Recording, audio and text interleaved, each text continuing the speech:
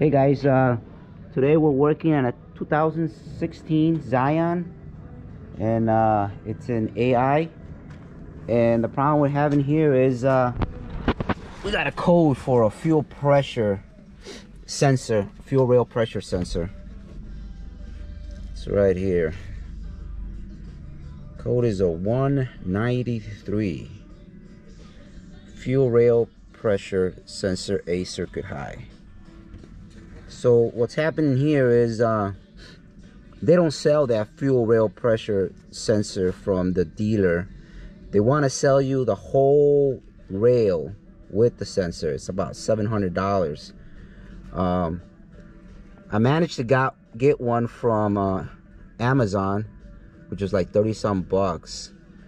So let's see where this pressure sensor is at. Let me get it over here.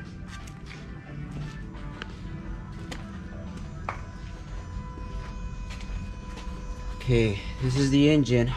It turns out it's a Mazda engine, because the way I figure it out is I grab the numbers from the pressure sensor right here, and I punch them in on the computer, and it turns out it's the same as a Mazda 2007 CX-7 with a 2.3, which is the same one. So if you guys get a code of 193 and want to save some money, just look up that number and they'll give you a whole different options of where to get it from. So right now we're gonna replace that sensor, and we'll install it. I'll get back with you. Okay guys, so the issue we're having with this Mazda is that the fuel rail pressure sensor is not reading right. That's this one right here. So the way to troubleshoot this problem is, first you check for your voltage, your 5-volt reference from the computer, because the code that is saying it is that is high. The circuit is high. Circuit A is high. So it's a 3 wires. So what you do here is you make sure you got your ground,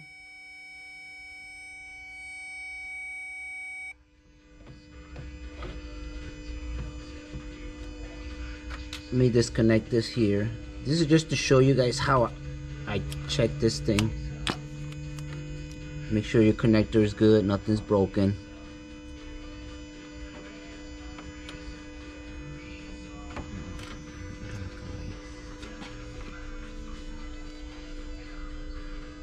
So we have, now here's your 5-volt reference coming from your computer. You gotta check this with the ignition on. Suppose we have 5 volts on the green wire, ground on the blue wire, and this is your signal.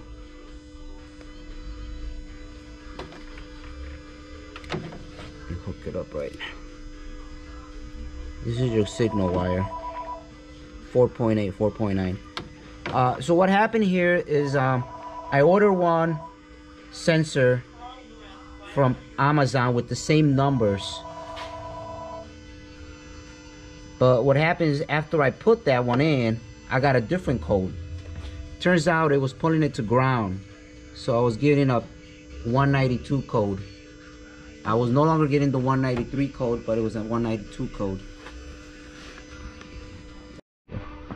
Okay, so the sensor that I got from Amazon, which was the same numbers as what I took out, the same numbers, which is 026-154-5074, it didn't work. It just pulled it to ground. So either it was a defect part or something, because I grabbed the same number and it had the same number and everything, but it was pulling it to ground. And it was giving me a different code now. It was giving me a code for like low voltage. I mean, I already checked my wires and the wires are good. We're getting ground, we're getting the 5 volts. So what I wind up doing is I ordered a Bosch sensor, which is this one, 0261545055, which I believe fits Buick 2011. And what happened is I put that on,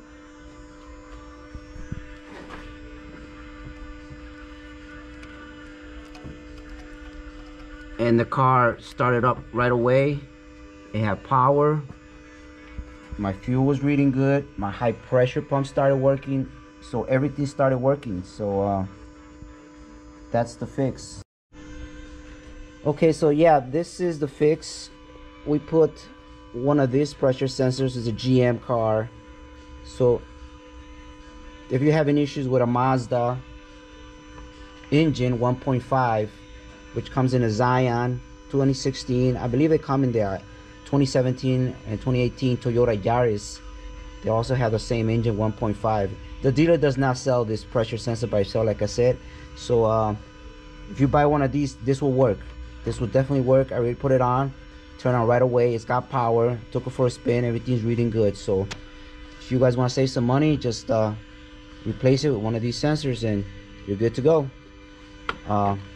Thanks for watching The Art of Automotive. If you like this video, put thumbs up and don't forget to subscribe. Until next one, thanks.